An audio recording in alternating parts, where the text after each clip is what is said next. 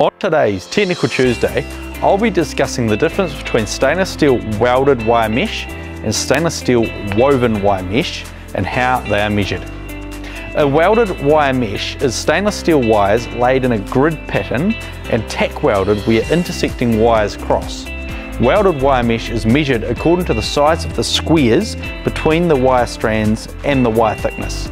We can supply our 12.7 by 12.7 and 18 by 18 millimeter sizes from a 12-20 millimeter wide roll, but our other sizes from 25 by 25 to 100 by 100 millimeters are sold in full 1200 by 2400 millimeter sheets only. Woven wire mesh is made by strands of stainless steel wire which are woven together. At some larger sizes, the wires are crinkled so they will hold their position and shape.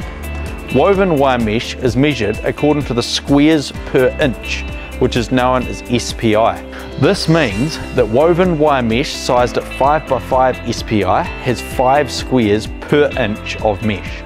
We also have the measurements for square size, wire thickness and percentage open on our website. Percentage open refers to the amount of open space in the mesh, which reduces as the squares get smaller. We stock all our woven wire mesh sizes from 1 by 1 SPI to 60 by 60 SPI on 12-20 millimeter wide rolls and can cut it to length in 100 millimeter increments. We also have small 100 by 100 millimeter samples of both welded and woven wire mesh available, so you can see which mesh will work for your application. I hope this has been helpful in explaining welded and woven wire mesh to you. If you have any questions, then please get in touch with the crew at the Metal Company because we make buying stainless steel easy.